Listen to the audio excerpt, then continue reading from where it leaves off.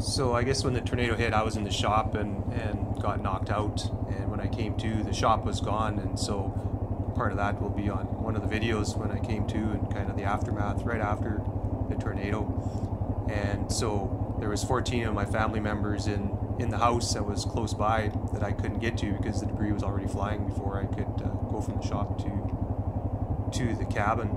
And so there was 14 people in there, and so when I came out of the shop, and then I found them in the basement, and so they all were okay and they came out.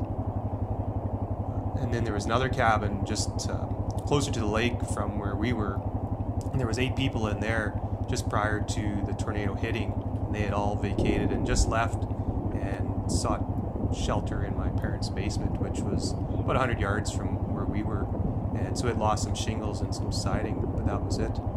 But the 8 people in the cabin by the lake, they were thinking of staying in the cabin, and they were looking at, well, which room do we stay in? And they were looking at getting some cushions and blankets and that to ride out the storm, but luckily they fled. And we also had some other campers on site that people had come to the basements that were on our property. So yeah, it was a real miracle that no one was hurt at all. So it's hard to believe. So when the tornado hit, and my brother-in-law was watching it, and he said the house lifted and it moved, and then it just exploded. It just was gone basically instantly. And there was virtually nothing. There was no debris left of our cabin in the field that was in and around the property.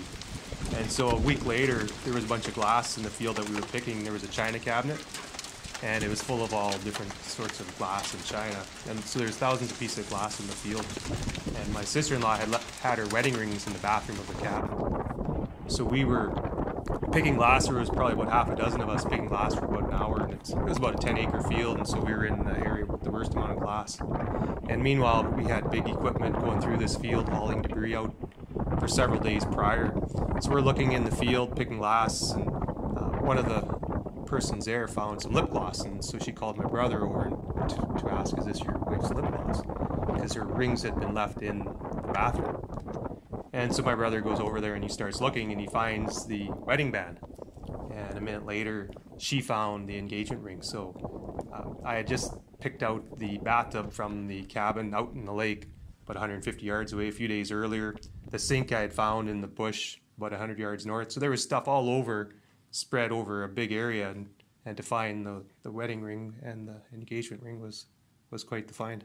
Just before the tornado hit, I was putting away the quad in the shop. We had a Sea-Doo in there, we had our 16-foot boat on trailer, we had a couple snowmobiles, we had a lawnmower, and then all the tools of a shop. So I got the quad into the shop, and I went to exit and open the side door, and there's already debris flying through the air. I was going to go to the cabin where the basement was, but I just stayed put.